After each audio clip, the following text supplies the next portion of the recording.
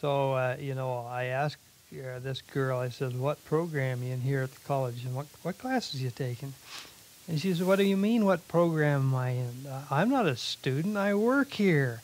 Is that right? Well, I thought I knew everybody at this college.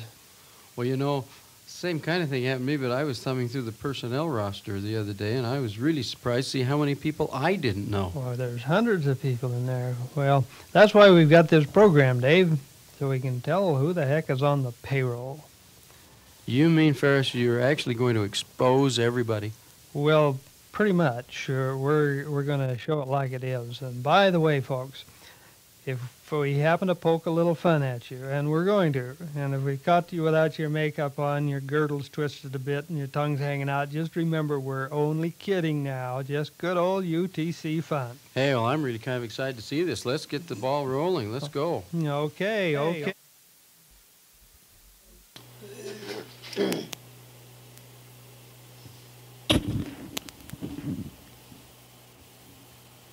Hey, wait a minute.